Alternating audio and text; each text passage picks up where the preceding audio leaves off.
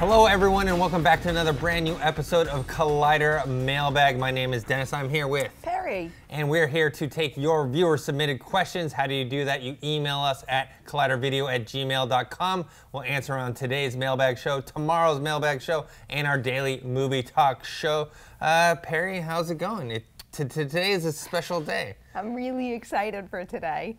First things first is that I have to rush out of this office and get ready because we got a big event tonight.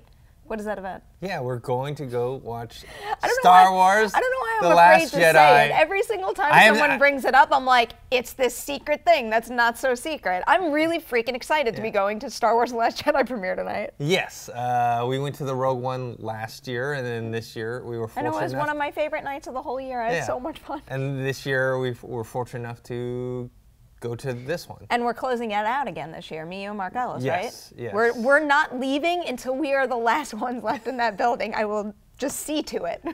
So we'll have more on that on next week's movie talk and mailbag and all that stuff. But let's get on to the first question. The first question comes to us from All Out Movies, and he or she writes, "Hey Collider, it's rare for Oscars to ever nominate a horror, sci-fi, or comic book movie.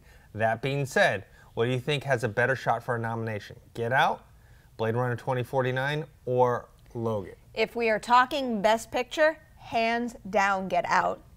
I actually think it has a really good shot at getting it. I think at this point, I would almost be surprised if it didn't get a Best Picture nomination, especially given how well the movie's doing with guilds, with critics organizations, with things like the Gotham Awards where Get Out was recognized. I definitely think it has a shot at that, and I also think it has a really good shot at getting a Best Original Screenplay nomination too. And I would just really love to see that happen. Where I think Blade Runner is going to come into the equation is with the technical awards. I do think that it has a very good shot at getting a cinematography award, very good shot at getting a production design nomination, very good shot at getting VFX as well. But what I want to see happen with the VFX category is I want War for the Planet of the Apes to get the nomination, which I think it will, but I want it to get the win. Really, I just can't shake the thought that none of the Planet of the Apes movies, the newer ones, have ever won that VFX award. That is just insane to me, and it drives me crazy. So I want it to be that movie's year this year in that category. Sadly, I don't think Logan is going to pop up. I think it might be, kind of what we were talking about with Deadpool last year, where we were talking about the possibility, but it just never happens. But, Logan got a nomination at the Critics' Choice Awards. Patrick Stewart is nominated in the Best Supporting Actor category, so happy that happened. Yeah, I'm similar with you. Even though I love Logan, I think it deserves an Oscar nomination. The chances are much smaller than Get Out. I think Get Out has been much more well received, especially on the top critics lists at the end of the year. So I think I wouldn't be surprised if Get Out doesn't get one, but I think it has a good shot at where Logan is a much smaller chance. And then I think I'm just talking about Best Picture here. Blade Runner 2049, I think, has even tinier chance of getting a Best Picture. Yeah. It just, even though it was well received by critics, it wasn't well received by the audiences in terms of box office, and just people aren't really talking about. Yes, Roger Deakins will get a nomination for cinematography, some of the technical aspects, but I just don't see it getting a Best Picture one. Logan. Yes, you could get, Patrick Stewart might get Best Supporting. That'd be a small chance at that. That is a stacked field, yes. So those are things that I hope Logan gets for, but I just don't see it happening. Logan is still up there on my personal list, though, because we're getting close to doing our top fives for the channel, and it's so frustrating, but it's such a great thing that there's so many movies this year. I think there's more movies on my potential top 10 list this year than in previous years, where there's certain ones that it's heartbreaking to, draw the line somewhere and cut them off. Yeah, so Get Out, good chance. Yeah. Logan, small chance. I think Blade Runner is like if we're ranking chances for Best Picture, I would say Get Out is the most likely, but then I would put Blade Runner over Logan. Really? Yeah. I'm not saying that's what I want even, but I'm just, prediction-wise, if I was betting on these, I would bet Get Out, but then I would bet Blade Runner and then Logan. Yeah, I haven't seen Blade Runner 2049 talked about that much lately. in the end of the year lists, other than technical achievements? I haven't really either, but you know, when we're talking about just talk and buzz, Yes. technical achievement does give it a little bit of a boost, whereas, you know, Logan is just any kind of buzz with awards is focused on particular category. I think with Logan, the acting is been most talked about. I think most of what I've heard has been Patrick Stewart. Yeah. All right. Next question, we have Paul McGregor, and he writes, "Hey guys, Paul McGregor from Dublin, Ireland. Are you related to Conor McGregor from UFC?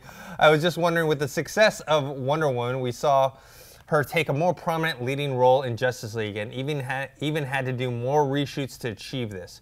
So with the success of Thor Ragnarok, maybe a year ago, Marvel might have been thinking of killing Thor off in the upcoming Avengers movies. Do you think this success might change things if this is the case? Cheers, guys, and The Punisher is the best thing I've seen all year. Merry Xmas." I think the two franchises are in completely different places, whereas DC and Warner Brothers might have been looking at the response to Wonder Woman, trying to get a cue for what to do next. I think Marvel is a little more planned out ahead of time. It's, in my mind at least, I don't really know what their thought process was, but what I think is that they had things like Avengers Infinity War and Avengers 4 planned out a certain way no matter how Ragnarok performed. So I don't think you could really make the same comparison, but at the same time, I also do think that the folks at the helm of all these Marvel movies, Feige and everybody else, I do think they pay attention to fan feedback. I forget, it was Stranger Things. It was when I did that video about Stranger Things and what we know thus far. One of the quotes that we covered in that piece was that they do respond to what we as viewers and fans have responded to, and they think about that when they're developing new storylines and new seasons. And I really think the same is true for any franchise out there, really, or it should be true because it's a smart move to make. But I don't think we're going to see, because Thor Ragnarok was so well received, we're not going to do tons of reshoots to keep Thor from dying, if that is even the plan, which I don't think so. But I don't think you can compare the two in that way. Yeah, I don't think Thor was ever going to die just because it's one of the title franchise characters. I think if a character dies, and I think there will be a death or deaths in Infinity War, it's going to be a Hawkeye, a Scarlet Witch, a Vision, someone that doesn't have their own franchise, right? Not an Iron Man, not a Captain America, not a Thor, even Hulk is too big. You know what I mean? It has to be someone where, like, look, I like Hawkeye, but if Hawkeye disappears from Avengers, he will be missed, but he won't be, you know what I mean? He won't be an integral part. Because now you're talking about Avengers Infinity War, there's so many characters. You're watching that trailer, and yes, we kind of pick out, like, oh, we didn't see this person or this person.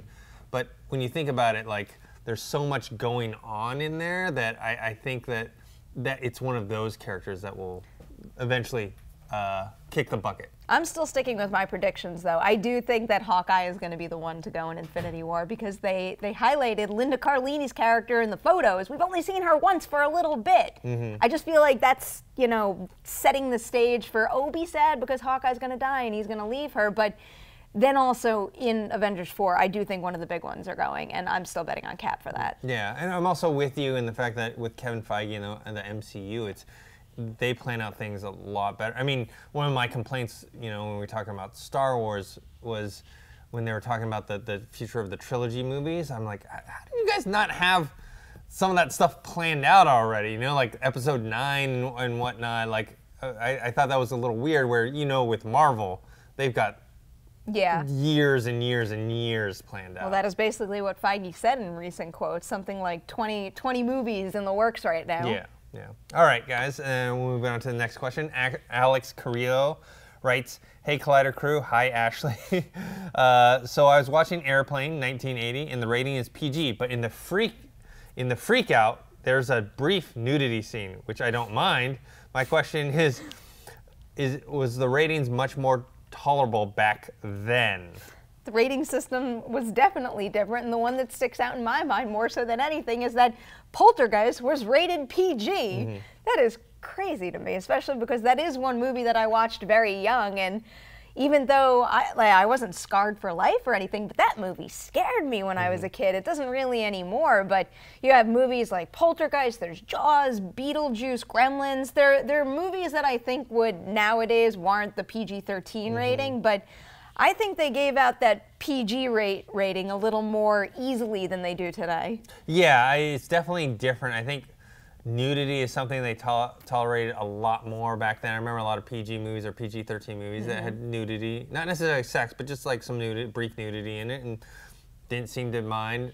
Now, if you show any type of nudity, you're like automatically an R. But I've noticed the tolerance for violence has increased because not so much for PG, but for PG-13 movies, a lot of PG-13 movies get so close to that R rating that before, I think definitely some movies today that are PG-13 would have been R back in the day. So there seems to be less of a tolerance for nudity, more tolerance for violence. That makes sense. Yeah, I think unfortunately. filmmakers have also gotten much more clever, and I'm not saying the word clever as in a way to trick and get things. I mean clever in doing it well, cutting around violence to give you the feeling of suspense and danger, but without being gratuitous about it. Yeah. All right, on to our fourth question. Corey Phillips writes, greetings Collider crew, coming to you from the Great White North with a question about comic book movies. It seems the further we move along, the higher the budget for these movies grow. I was wondering, with the success of movies like Deadpool and Logan, both on low budgets for a comic book movie, why wouldn't Warner Brothers start doing these low-cost adaptations? They would make their money back opening weekend, no questions asked, and I would love to see a noir-style Batman movie in the Battle of Wits with the Riddler for $100 million. Do you think with the misstep of Justice League, Warner Brothers specifically will take a look into this?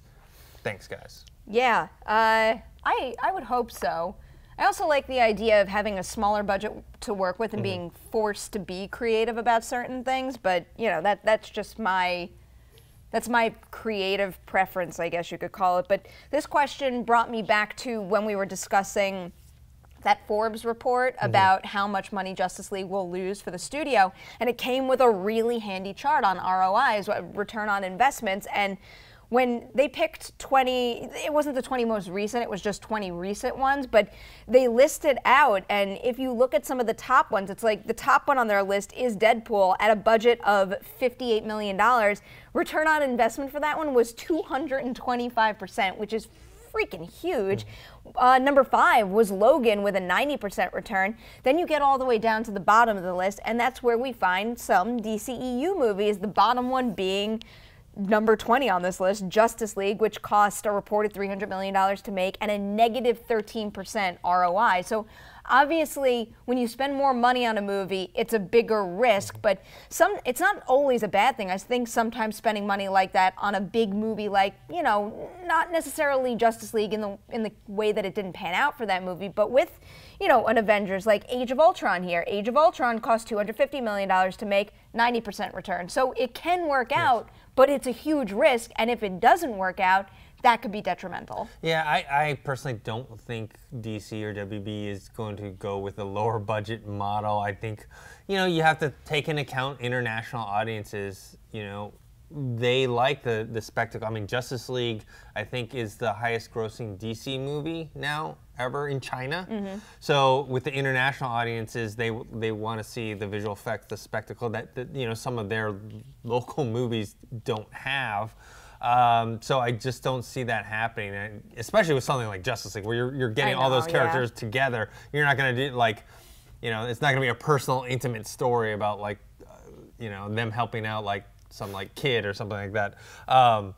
I just like Logan and that approach so much. Yo, so do I. I love Logan, and I think that more movies, and especially superhero movies, should be like that. I just don't think they will go that route. I would love to see what he's talking about, a noir-style Batman movie that's more based on, like, you know, maybe a detective story and mystery, and, you know, but I think, you know, for the trailers, they want to sell the trailers, right? So it's a little hard to sell a trailer when it's like Batman looking for clues, like in a little room, versus, you know, Batman fighting a giant, you know, whatever.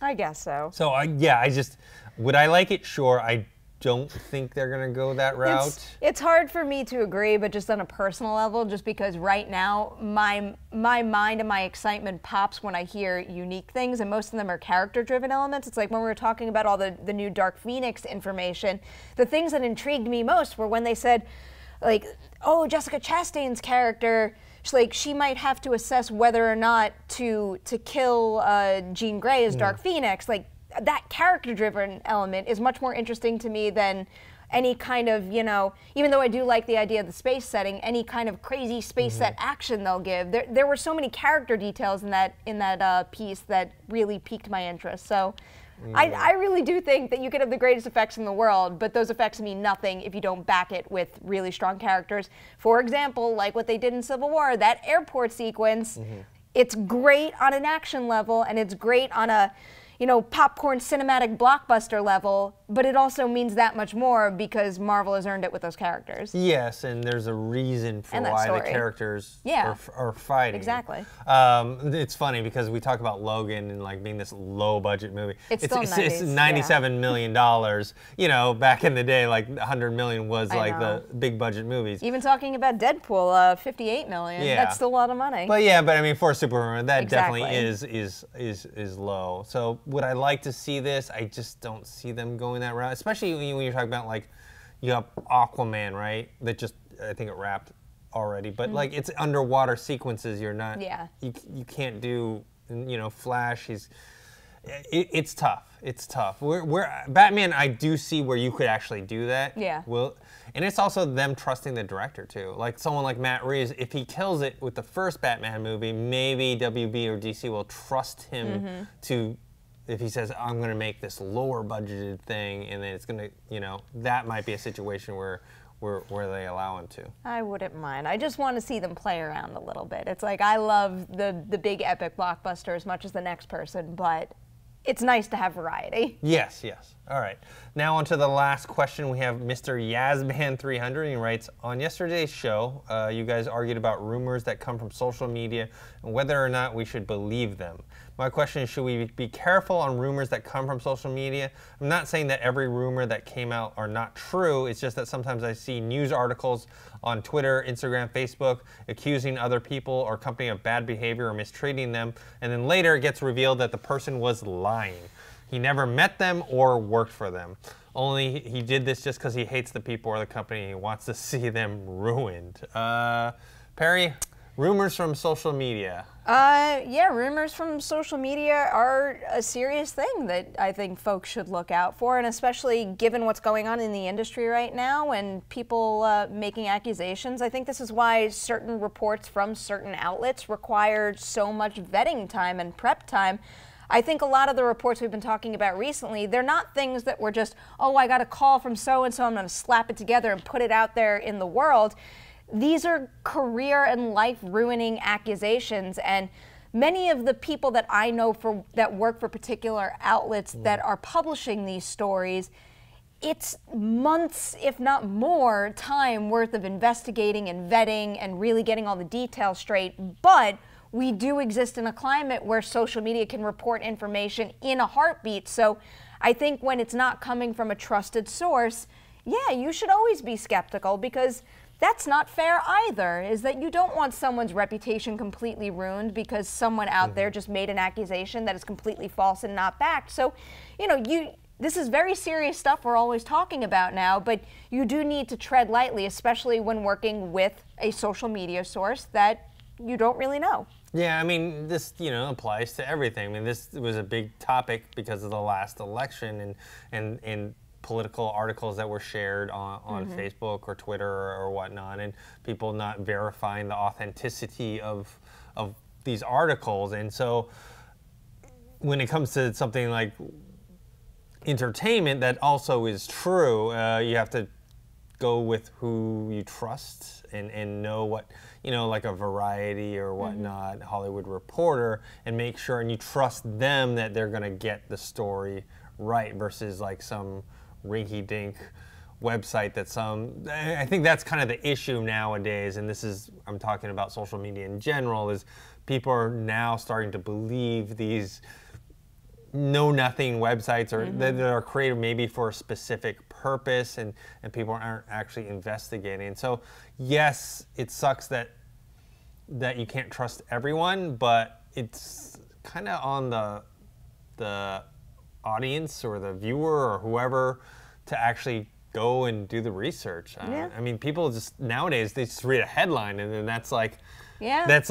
true. It becomes fact now. And sometimes you just can't help it, because I've done that too, where you're scrolling through a Twitter feed and you get the ellipses or can't see the full article, and you just see a headline, and just really quickly in my mind before I read it, I'm like, oh, that's the thing, but really that's not the thing. And then you read the full quote and it's just something alluding to something that might not even be fact. But this applies to every single level of this industry, whether we're talking about maybe serious accusations or something like a minor, bit of information about a production that could completely color someone's opinion on that production before the movie even comes out that might not be true. Yeah. So definitely, I would take anything you hear from social media with a grain of salt and investigate it yourself. I think that's probably the best course of action. All right, guys, that's it for this episode of Collider Mailbag. Perri, where can people find you? Twitter and Instagram at Nemiroff. You can find me on Twitter at ThinkHero, or Instagram, Dennis.tzng. Don't forget to subscribe to this YouTube channel, youtube.com/Collider videos, for all of our wonderful videos, movie talk, mailbag, Jedi Council heroes, plenty of other stuff. Check it out.